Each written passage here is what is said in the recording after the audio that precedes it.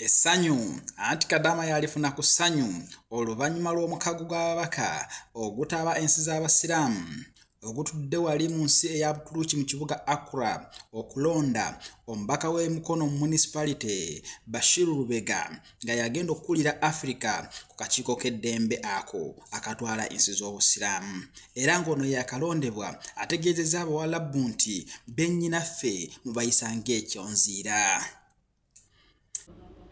This issue is a very serious issue in our countries.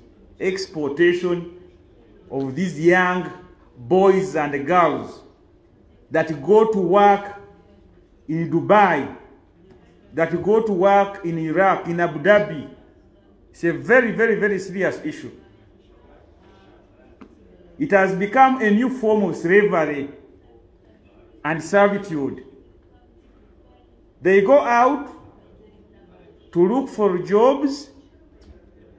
They are treated inhumanly.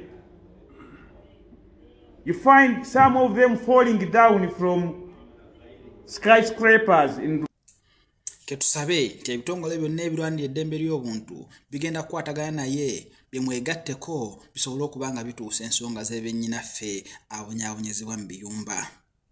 And when the information leaks back home, all of the blame is entirely heaped on Muslims back home. I come from a country where Muslims are 14%. And instead of people mentioning the specific countries, maybe there are people who are mistreating these boys and girls who go out to look for jobs. They now blame Islam. They said this is how the Muslims are behaving. Islam is not a good religion. Yeah, sigadde ndi Jawadu, SB Media.